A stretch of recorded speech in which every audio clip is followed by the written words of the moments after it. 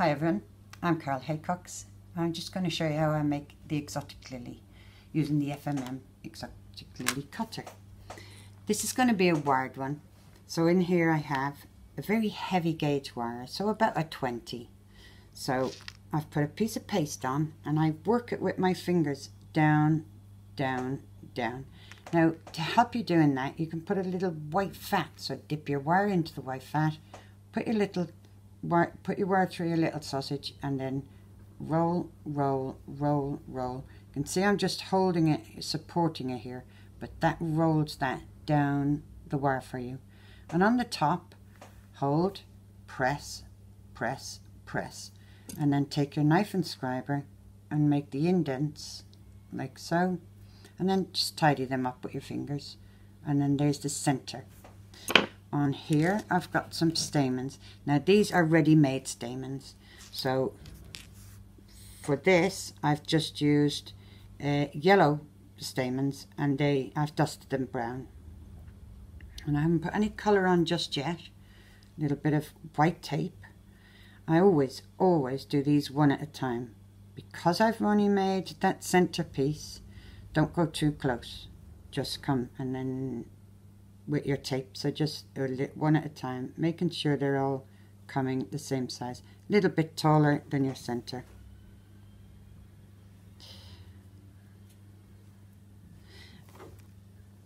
Don't worry if you think, oh, they look uneven, don't worry about it just yet.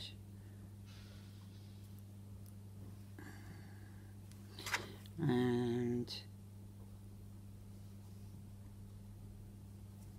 I always think hot days are not the best for using your tape because your hands get a bit hot, and of course your tape needs to be sticky.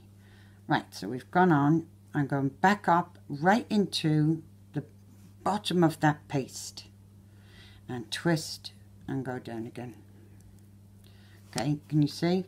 Now I'm not too anxious about where these are at the moment, because what I'm about to do is just put my little green piece on and just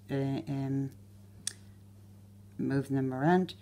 And if you have a tweezers comes in really handy at this stage, which I shall show you in a few minutes. I'm going to put a bit of green on the bottom of this.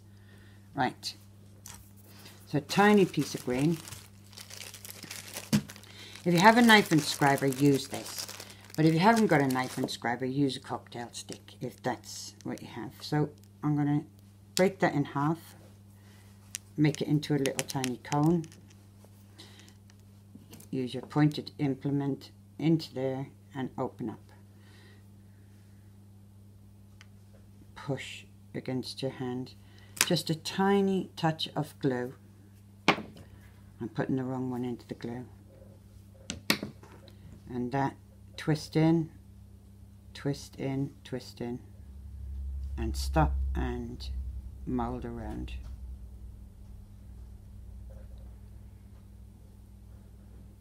Like so. And it's at this stage that I will just, so when you do your tweezers, just pinch along your stamen and look what it does. It pulls it, it curves it for you. So curve till you're happy with each one, like so. Now I've got my, your set comes with embossers in it. So you want to, your veiners that you want to use. So the first three that you're going to use are the three center ones. And there's your veiner. So we're going to roll a piece of paste. Oh, sorry, that was pale pink, even though you can't see that it is.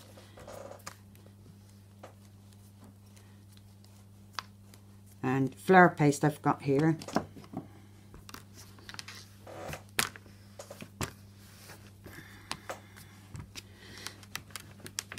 You don't want to go too fine with this because you have nothing to work with if you go too fine. So, little piece of corn flour on here.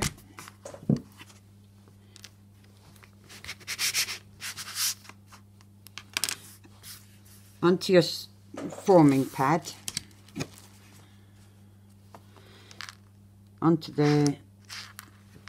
that's why I put it on my forming pad, because it really presses into it better and it gives you a better vein. So you're able to see it better. Now if you're going to wire these, there's two ways of doing it. Some people put a little weeny piece of flour paste on here and then they stick it to here, and you know, everyone has their own way of wiring something. I personally just hold this, and I'll hold it on my finger and thumb. Get your paste as far near to the tip of your finger as you can. I'm going to put a little corn flour on here. It's very hot. And now I've dipped into the glue, and now just the very tip, and start twisting. And as you twist, you can feel it on your hand twisting up your paste. Now you'd use a 28 gauge wire for this, because they're not so heavy and they'll bend and curve for you. So now that's wired to where I want it to be, and I'm going to just put my thumb at the back of it and pull it, and you can see what's happening, and it gives you a nice shape to your petal, like so. Now you can leave this aside and let it dry. Now I quite often just use whatever I've got on my work surface, but you can also, you have a flour drying stand and all of this. What you just need to make sure is that you're going to keep it curved like so. So I'm going to put it on here and let it curve like that, and then I'm going to do two more. So I shall come back in a second when I have them finished. So we've rolled. I've cut out a couple of these. We need 3. Now they're the larger ones. So we've already prepared a couple. And the last one, exactly the same. Put onto your forming pad. Emboss. Make sure, I always just pick it back up again, because if it gets stuck, this won't work and it can tear. And I then just leave this, I leave it aside. There's your vein. Turn the vein over and you can put it down like this. And just leave it aside, because you don't want it dry.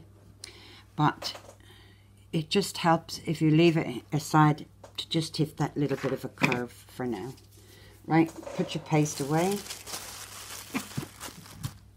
and it's assembled. Now, if at this stage, you know, you're doing this in your kitchen and whatever, I would seriously go now and make myself a cup of coffee and finish the cup of coffee before I came back to doing this. That just gives it enough time to just dry off for you, because I think you need that little bit of experience to not do this too quickly, because otherwise you can get yourself in a terrible pickle with it.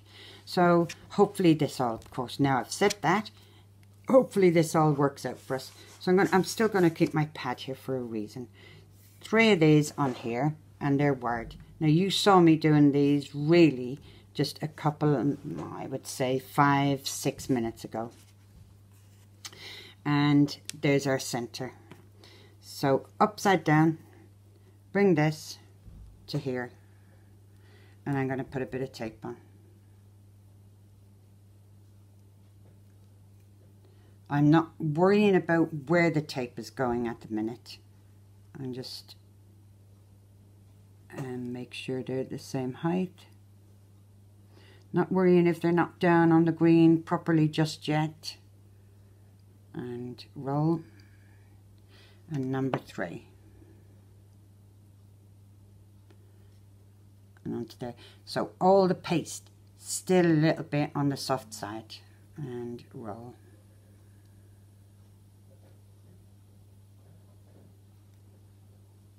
Now with my tape, I'm coming down the wire, down. So I'll actually get to where the flower is, and now I'm going to turn my tape back and come back down the wire, or up the wire, whichever way. Just gives me a little bit of stability. Not worrying too much. I can do all the rest of that when it's all dried off. And now go on to here. Now if you have something like just a piece of kitchen roll or anything like this, you can just rest it on here and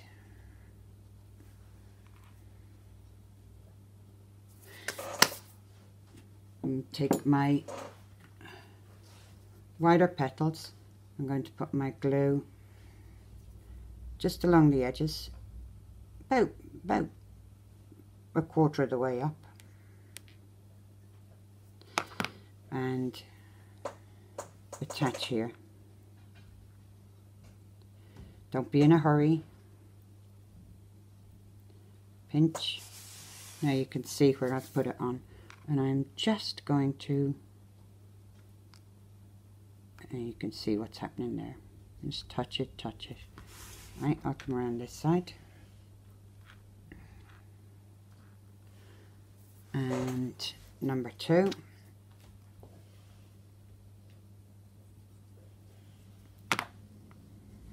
And this is glue. This is glue that I've made. Sugar glue. Can be bought in your Sugarcraft shops. But if this flower has wire on it, the flower is not edible. So just remember that. Fix it. And this isn't something that you can, you know, pick up and have a look at. You really do need time to let this set off.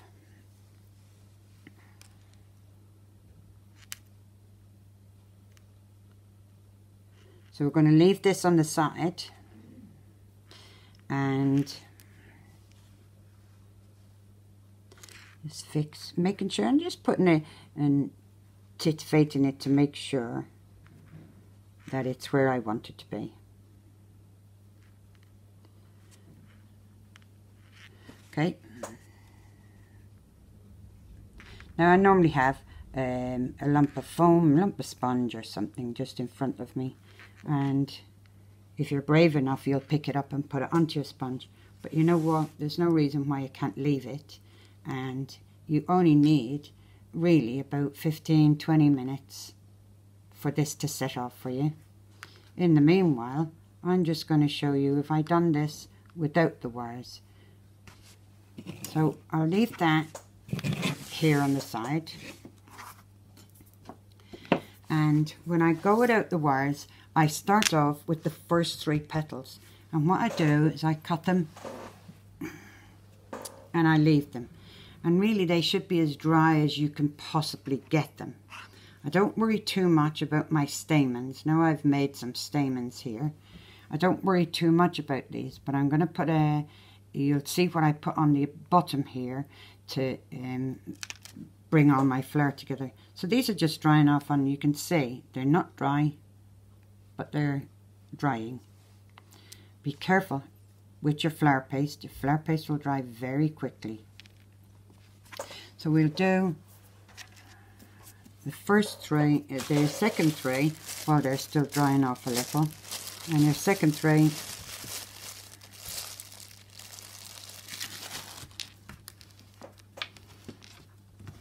just need a little.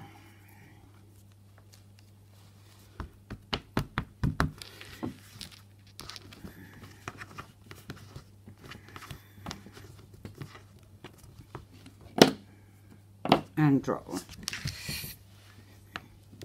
So I put a little white fat on my fingers, because that's just, especially on a hot day, it just stops it from sticking to you.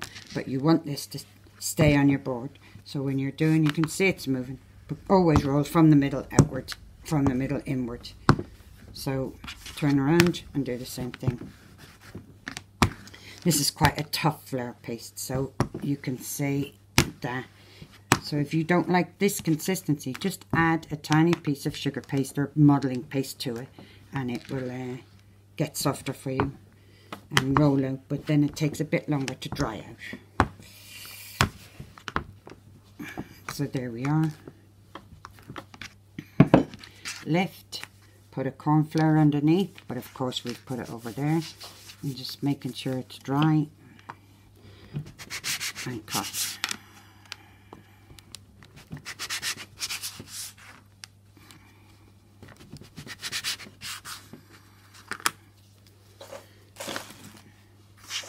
Okay.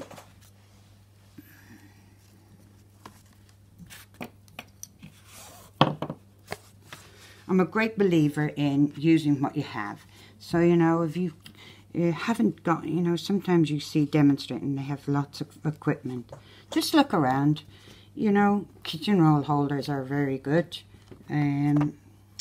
for formers and things like that. And even kitchen roll itself is makes good formers. So does foil. So you can make sometimes in your kitchen, and then you can still create these lovely flowers by just having the cutters. Okay, 2, 3, soften the edges. Soften the edge. You can frill these, you can, if you want to frill them, I give it that so they get a bit frillier. But on this occasion, I just want to soften, so I just come really down once. Turn this over. I have a veining tool here, so just very carefully come down the back. And so there's your little point that you just want to make.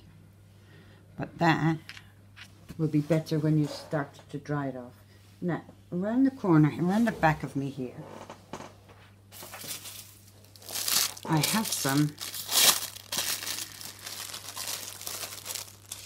ice cream cones. This is one of the things that you can use to help you out. So, to make it stay, I'm just going to put a little paste around the top.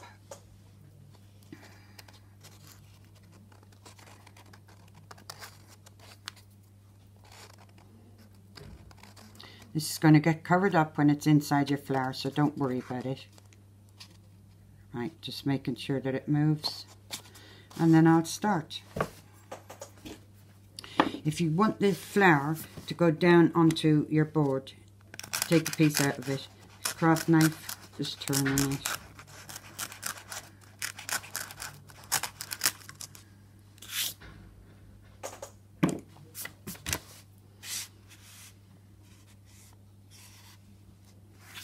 Okay, a little glue.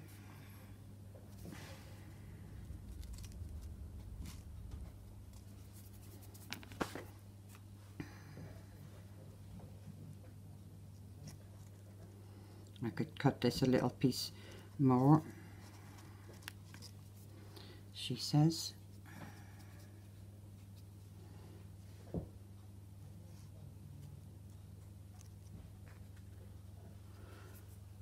Little glue.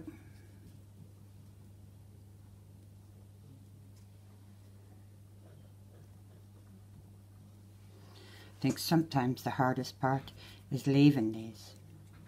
When we're first starting off and we're first, you know, saying, oh, if this works for me and so on. It's walking away and leaving it. And then just on, and go from the outside.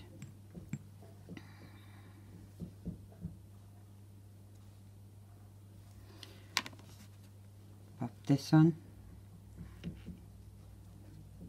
Either side.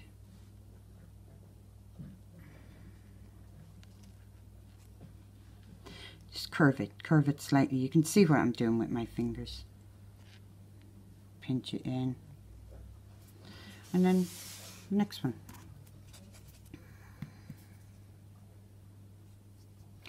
sometimes when you're demonstrating and you're in a hurry, and which I think I've done exactly on this one, and I do the back instead of the front and the front instead of the back, and so you can see what's happening. It's all coming together. Stay.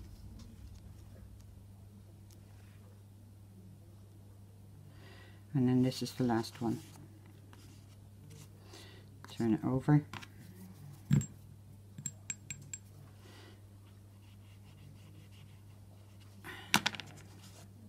And onto there. Always easier when it's facing you. So you've got, now you have to leave this, I promise you, for as long as you can. And when you're done, I'm going to pop it over there for a second. And when you've done with it, she says, this was done some days ago, so now. And if you're thinking, oh no, it's stuck, just get a knife and cut it out.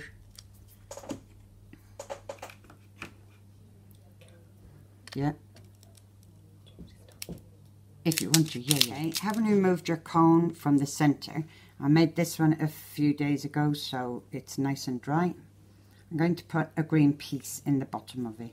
So I've opened it up so that when I bring my stamens to it, just pinch them. Be a good idea if I put a little glue in there, on there. And you can see it's quite a good piece on there. Pop a piece of glue into there and then into the center. So you've got your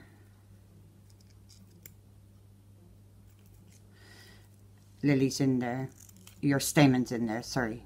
I shall open them up for you. And you can see, this has gone quite hard for me now. So you've got like a longiflorum lily for this one.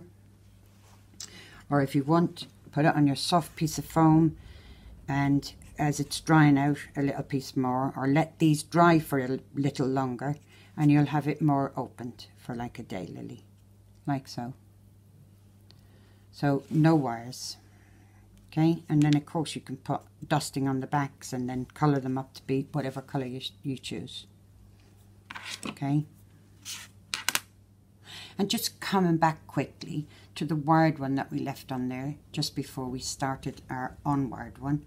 Look how dry this is becoming.